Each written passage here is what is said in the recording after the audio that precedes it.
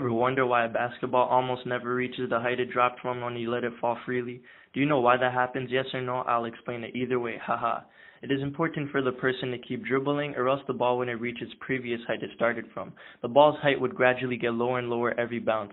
It's not magic. Observe this great man right here. Look at the basketball's gravitational potential energy. When you let go of the ball, the potential energy gets converted to kinetic energy on its way down hitting the floor. But why did the ball not reach the same height as before? Because when the ball hit the ground, the kinetic energy got converted to thermal energy.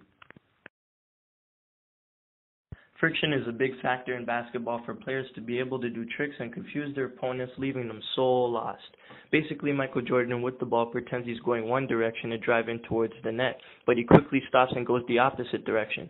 Observe the footsteps and the forces being applied. He tricks his opponent, pulling off a quick movement to the right, which would be the applied force. When his foot slides across the wooden floor for a split second, the kinetic energy slows his foot down until it comes to a complete stop. For that situation to occur, the kinetic friction would have to overcome the applied force so he could stop and switch directions. When that happens, his opponent is lost and now on the floor, as you could see. And now Jordan could take an open shot. Newton's first law, law of inertia. I quote, "An object at rest stays at rest, and an object in motion stays in motion with the same speed and in the same direction unless acted upon by an unbalanced force." LeBron James is running at a constant velocity. He jumps to catch the ball in midair and slams it in the net while his opponent gets knocked over trying to stop him. The reason his opponent couldn't stop him from getting by is because he couldn't generate an external force strong enough to stop him from scoring. LeBron James was moving so fast that his inertia was too high. LeBron James has an outstanding mass compared to the player he just annihilated too. For the player to stop him from dunking, he would have to be running at a constant velocity towards LeBron James and apply a force that could cancel out the force LeBron James exerted. A projectile is an object upon which the only force acting is gravity. The ball is the projectile in this situation. Projectiles have both horizontal and vertical components, although in this case, throughout the path of the ball, change will only occur in the vertical direction due to the influence of gravity. Ideally, the horizontal component of the velocity should not change. However, there will be a small slowdown in the horizontal direction because of air resistance. The vertical velocity of the ball will continue to decrease on the upward path until it reaches the top of the parabola. The vertical component of the velocity is 0. After that point is overcome, the vertical component changes direction and the magnitude now increases in the downward direction. The vertical distance traveled during each subsequent time interval increases because of downward acceleration due to gravity.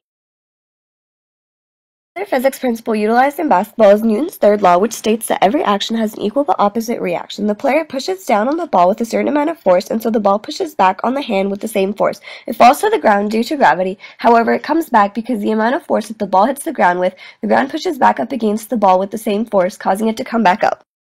Aspect of basketball where calculating the physics can be interesting lies in passing. The idea of catching a pass can be analyzed using the equation F equals mv over t. In using this idea, the greater the time is the lesser the force will be, and thus the pass will be a lot easier to catch and not drop. The idea of catching the perfect pass comes from the laws of motion and energy. If the ball is initially received with elbow slightly bent, the arm should be allowed to absorb the force of the oncoming basketball, and the ball should end up being caught close to the chest. This can be more easily explained in physics with the help of a couple simple formulas. It is known that in physics that the mass of an object multiplied by the velocity of the object equals the linear momentum of the object. It is also known that the momentum divided by the time it takes the object to impact is equal to the net force of the object will have upon impact. In other words, by the player catching the ball with arms extended and slightly bent elbows, allowing their arms to slow down the ball before hitting their chest, they're increasing the time it takes the ball to impact. Since the momentum is divided by the time in the formula discussed above, increasing the time will make the net force smaller when the ball is received into the chest. This will result in a nice soft reception of the basketball and a smaller chance that the ball will be dropped.